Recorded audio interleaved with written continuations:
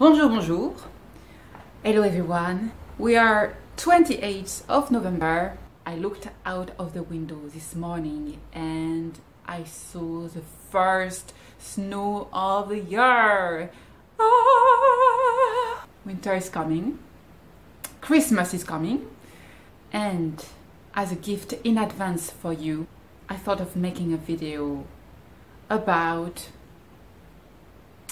how we made Criminal Farts, the music film that was produced and directed by Victoria Jones and myself. I received some feedback from some of you and thank you so much for watching the film. I got lovely feedback about how the film moved them, brought some questions in them about the aesthetic of the film and how intriguing it was. I also received some of your questions and I'm happy to answer these questions in this video. When I was a teenager, I used to have DVDs at home and I would buy the collector edition so I can watch the making of, and it was always really interesting for me to see how the director communicate with the actors, the production team, listening to actors talking about their own characters. So although I don't have footages from like this behind the scenes, I'm really happy to talk about it. So I will go through a few explanations about the production, the pre-production, and more about the story. As I explain, as it goes, I will also go through the questions that I've been asked. Before I start, I should also mention that there will be spoilers. So if you've not watched the video, I'm gonna put the link down below in the description section so you can go there and you can come back if you want more details about the production. So a friend of mine asked me more details about my intentions as a director. So I include also Victoria Jones because we shaped the direction together. We're telling the story of Alice, inspired by Alice's Adventures in Wonderland by Lewis Carroll. In this story, Alice has problem with integration, being fully integrated in society by her friends from school. She avoids this issue by drawing and finding her way to this garden. And as she draws, she enters a dream world. The world of the queen, this world without sun, without moon, where the light comes from the queen and her music. So music is gonna attract Alice to the queen because she's the one playing the violin. And then we have this moment where the queen's prisoner, Faye, she breaks free. And as Alice has this sense of wonder in front of the queen, because the queen represents social recognition, power, talent, beauty. The queen is at the center of everything. Her place is the one that Alice, in her subconscious, that's what she wants. And when the prisoner breaks free and attempt to overthrow the queen, and she managed, Alice is upset and she wants to take her revenge on Faye, the prisoner. She fights against Faye. At the end of the fight, when she's about to win, the identity of the woman in black is revealed, and it's herself. She sees herself in this woman who destroyed the queen, and now Alice realized that the person she was fighting against was herself. After she realized that, she has this kind of mad scene, this moment of craziness where something in her is broken, and she managed to go through this moment to face the queen.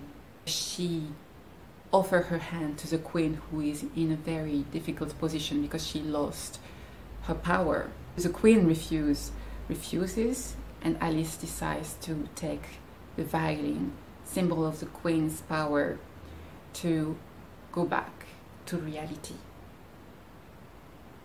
So this story has several layers of reading.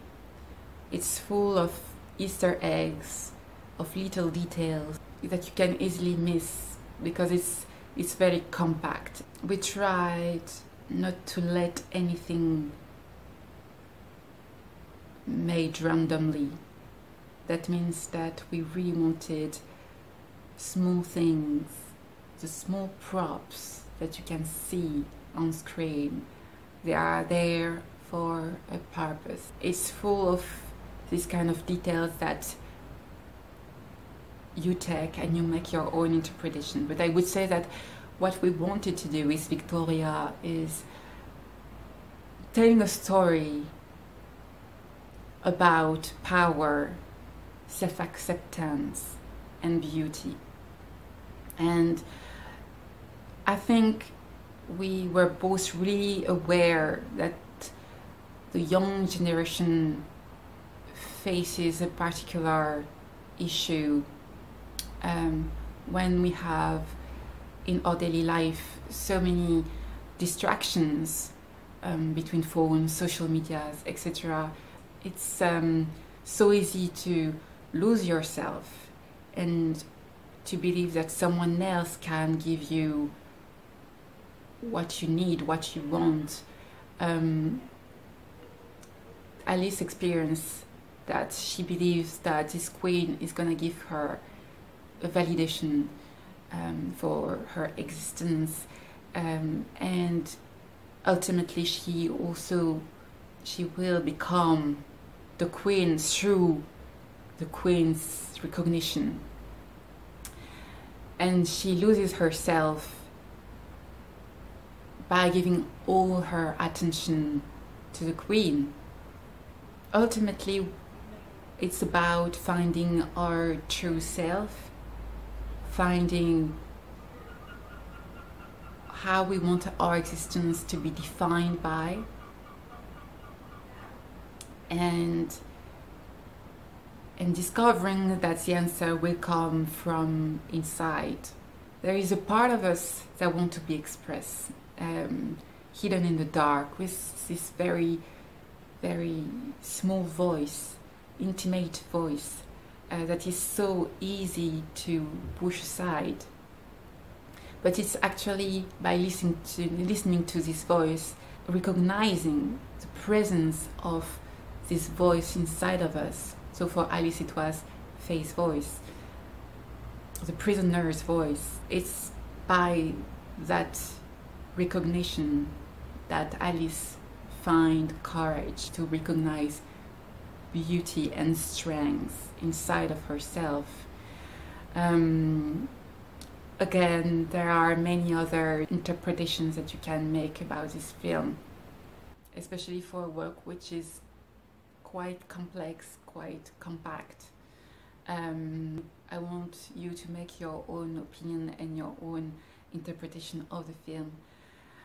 Actually, talking about the Queen and what the Queen represents for Alice, it gives me a nice transition to talk about her costume.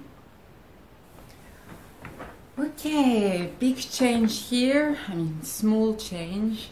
I needed to plug my phone to the charger because I thought I was still filming, and then I realized that no battery, so the video was cut at the middle of what I was saying. So coming back to my point, because I wanted to talk about the costume and more specifically the costume for the Queen. So we had a costume designer, Andrew J. Smith, who was also a student at the Conservatoire at that time, and I showed him the drawings for both Faye's costume and the dress for the queen. Ta-da! The queen's dress. So we have this beautiful shiny red fabric. So it's Duchess satin. We chose it with Andrew. He did an amazing job on this dress. And I wanted to present also these little details here of the dress with this, it's like petals overlapping, because we wanted to present the dress as if it was a rose, as if the queen was a rose in her own garden. For the sleeves, it's really light, and I remember when I was in the park playing the violin, the sleeves were dancing, moving with the wind. It's really gorgeous and gives this kind of magic vibe to the dress. For the belt, we used taffeta, if I remember well, a darker color, more like a Bordeaux. I was inspired by John Tenniel's illustrations. So he did the illustrations for Alice in Wonderland, the book, and also the Queen from Tim Burton's movie. And obviously both have similarities because I guess Tim Burton was inspired by Tenniel's drawings. So they have both these massive heads, these large Victorian dresses. So for the head, I envisioned this big, massive crown. I wanted to give you a bit of close-ups on the crown because we don't see the crown so much in the movie. We see it on the queen's head, but not necessarily in details. And there are so many details on this crown. Yeah, it suffered a bit from my last removal. It's a crown that I designed. I made this crown, and yeah, I really like the kind of details of this ruby-like decorations and some drops here, the branches going all around. It was a bit difficult also for this crown, playing the violin with this crown, because my bow was literally going up into the branches of the crown. And so, yeah, I needed to be a bit careful about that. I also wanted to talk about a challenge that we had in relation with the location, with the shooting location. So at the end, we did a shooting in Pollock Country Park, a beautiful park in the south of Glasgow. This park is lovely. There is a big mansion in the center of the park. There is this water stream crossing the park with this nice bridge where you can see Alice crossing to enter the garden. Very kind and peaceful Scottish cows eating the grass while looking at you with their lazy eyes. And we found this particular spot. It's like a hill, and on the top you have this massive tree. So I don't know what happened with this tree, but it looks like a thunder literally cut the tree in two. So this tree is at the top of the hill, and this is where we put some ribbons, and this tree effectively represents the throne of the queen. But originally this was not supposed to be our shooting set, our shooting location. It was totally unexpected. This film was a student project, so we could have access to the costumes, the props, and the studios at the Conservatoire.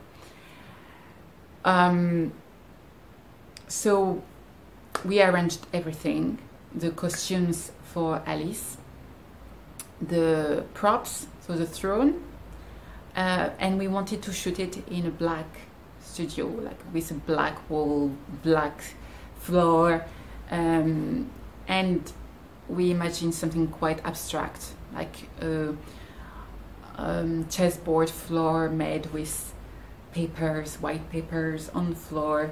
It was supposed to be all inside, but a few days before the beginning of the shooting, when Victoria and I contacted the head of the costume department, so the person in charge of the store where all the props and costumes are stored, she went on our annual leave, so she was not there anymore, and we had no way to contact her. When she was away, we couldn't have access. To the costumes and the props. Well done. Totally unexpected. We were devastated. We were thinking of postponing the shooting, but postponing the shooting was really tricky because Victoria had to come back to the US. It was not sure that she would come back to Scotland in the next few months. So I said to Vicky, you know what, we're gonna do it. But outside, we're gonna do it in Pollock Country Park. There is this lovely broken tree on the top of the hill. It's gonna be our throne, and everything is gonna happen in the Queen's garden. Vicky had some doubt at the beginning because it was a big shift and we needed to rework on the script to make sure that it works, what we envisioned for an interior environment worked for outside. And it did! At the end we were really lucky because I don't think we would have had the same sense of we would have not had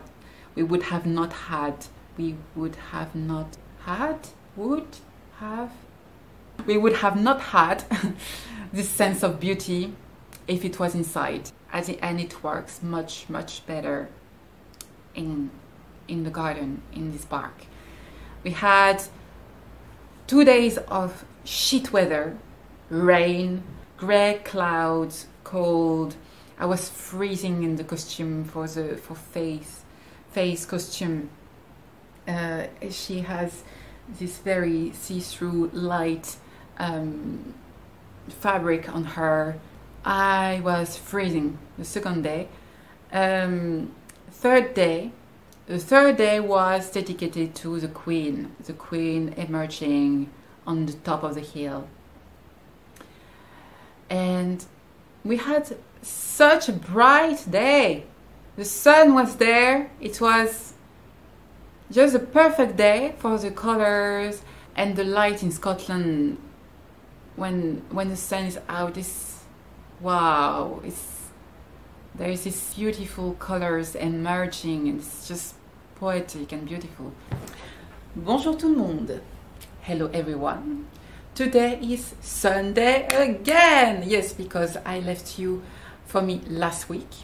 So for you it's probably the same day. And because no battery on my phone, the light was just blah blah blah blah. So I decided to just stop shooting and to wait for the next Sunday. So today is the 5th of December. New hairstyle, and I'm just going to keep on going with my little crispy explanations about making Queen of Hearts, the music video. Someone asked me about training for the fight scenes. I really like these scenes. It was quite a challenge because we also needed to create a choreography which is related to the music, so strengthening the beat and at the same time giving this sense of emergency and threat coming from both characters. So Alice and Faye, the prisoner. So we were inspired by some kung fu movies, Asian movies, but also one movie in particular, which is Matrix. My dad showed us a movie when we were teenagers, and I loved especially the first one. So all the fights between Neo and Morpheus, or Neo and the agent Smith, and Victoria was also into it. So for the fight, we worked with a Tai Chi instructor, Malcolm Pollock, who was a fight choreographer consultant. So he came once to show us some movement and some principles of Tai Chi. We worked also with Leonor Estrada, who was our choreographer, fight choreographer. She did a great job with infusing this Tai Chi movement into the choreography and making sure that it's a fight, but it's a beautiful fight. It's responding. It's there is some kind of elegance in the movement that we wanted, because at the end it's a film about power, yes, but also beauty, a sense of beauty.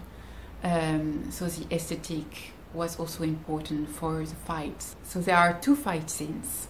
One, when Faye the prisoner wants to get free of the ribbons around her wrists. When I performed this character, I had ribbons on both wrists, with someone on my left and someone on my right holding the ribbons.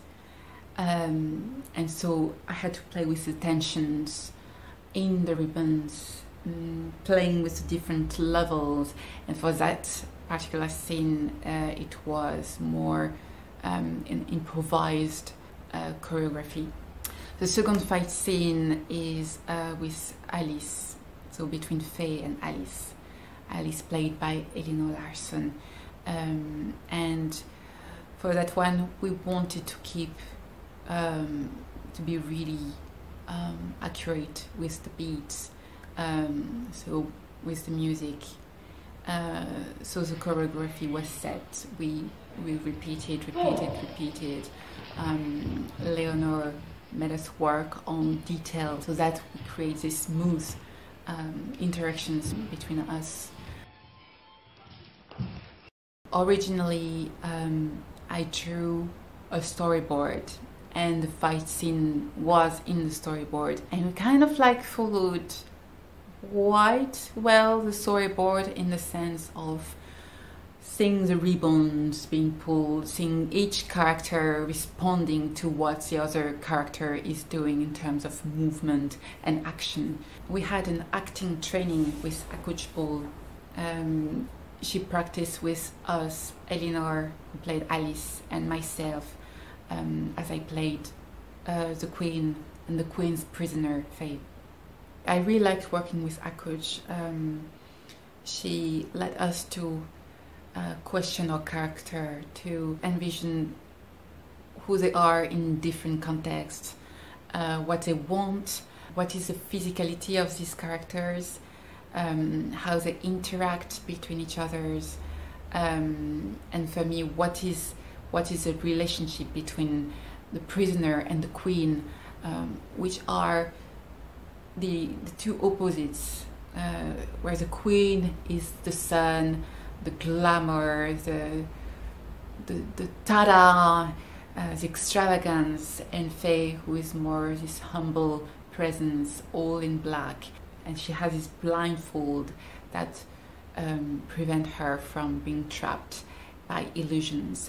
So it was really interesting for me working on these two characters, working with Akuc and Elinor on our characters, but it was also really challenging, and I say that also in relation to a question that someone asked me about how it is in my head, dealing with so many different things, composing the music, directing, performing, and creating the story.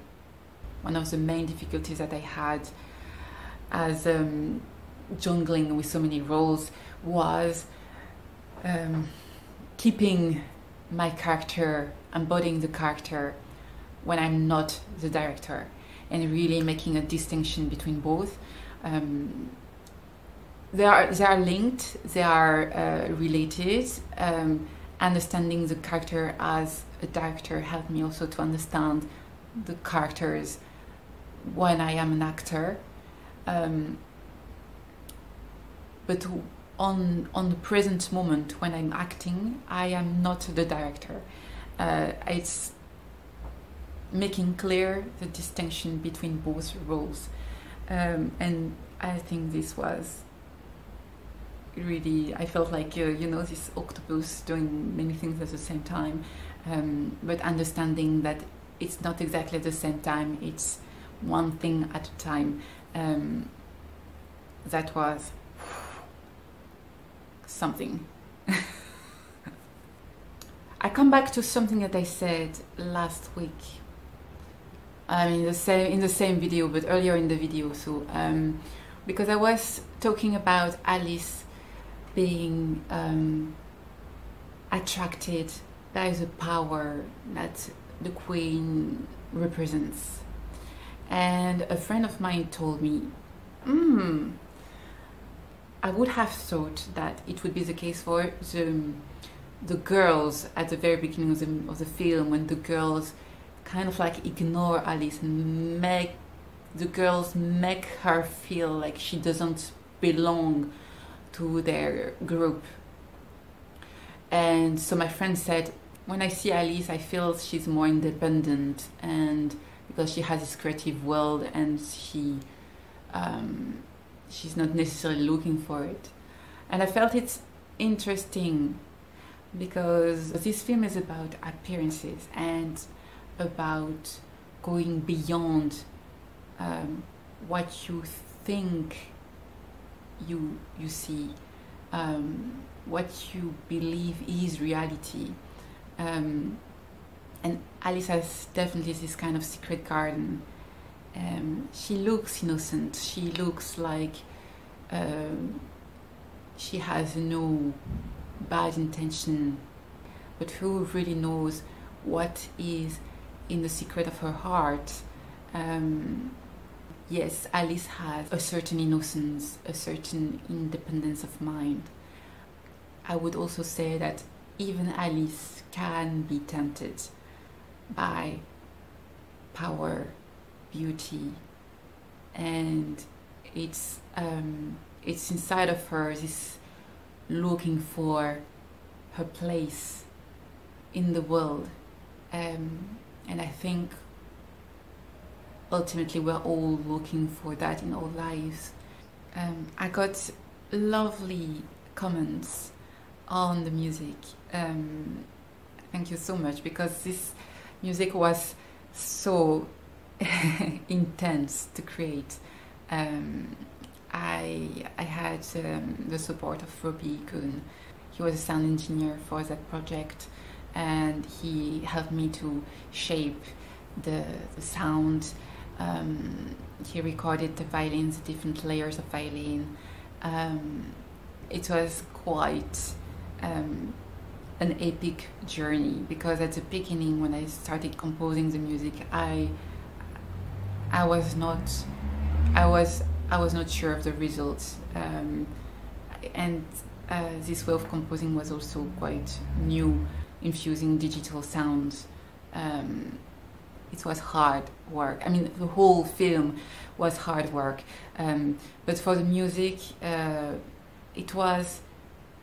music was at the center of the whole filmmaking process with the poem, and so the music needed to be really strong and compelling, and to have this kind of narrative structure that makes sure that we're going to make a film which tells a story with this kind of, we go somewhere, then it finishes, and we go somewhere else, and then it finishes, and then somewhere else. So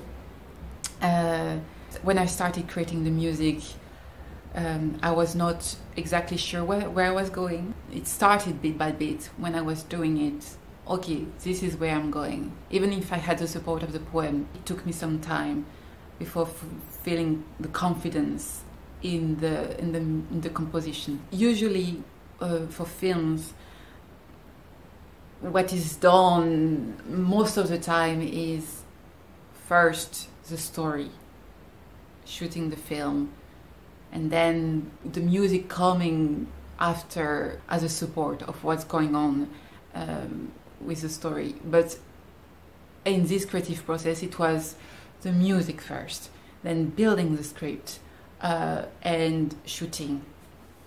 A bit, it's similar as Fantasia 2000 by the Disney Studios, when they took some classical pieces, famous classical pieces, to create short stories. So the music already written and building a script based on the music. The thing also with the music in Queen of Hearts is that it's like a fourth character.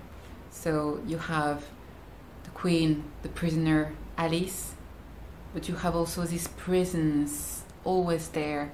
The music can be associated with the queen, but more broadly, because obviously the queen plays the violin. The music bewitch Alice, and you feel like the music fuels all the action at the end when there are these fights, the mad scene, and then this ending with Alice revealing her strength and going back to her world.